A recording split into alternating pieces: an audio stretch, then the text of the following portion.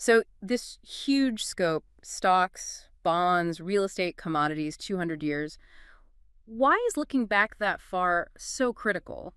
Why not just stick with, say, the last 70 years where the data might be cleaner? Well, because so much of what we sort of take for granted, especially thinking about U.S. markets, comes from data starting around 1900 or maybe 1926. Right, the standard data sets we often see referenced. Exactly. And that essentially gives you the story of the 20th century. But the paper really hammers home the point that the 20th century might have been, well, a bit weird, historically speaking, anomalous. Anomalous how? In terms of returns, particularly the relationship between stocks and bonds.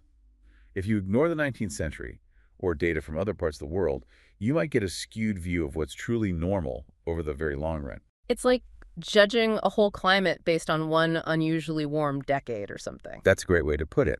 But, and this is a big but, diving into that really old data comes with its own set of, let's say, issues. Ah, the challenges. I was waiting for this. Yeah. I mean, 19th century financial data, it's not like downloading clean numbers from Bloomberg.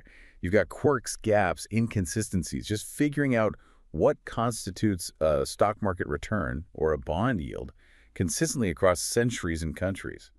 It's tough. So we need this long view for context. We also have to be super careful about the data quality itself. Precisely. The authors are very clear about this. How you handle these data problems, which periods you include, it can actually change the results you see. So the idea that the past perfectly predicts the future gets even fuzzier when the past itself is kind of hard to read clearly. Right. It definitely complicates that simple extrapolation.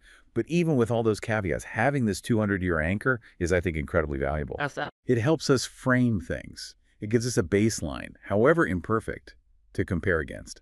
It helps distinguish between what might be a long-term trend versus, say, a multi-decade blip.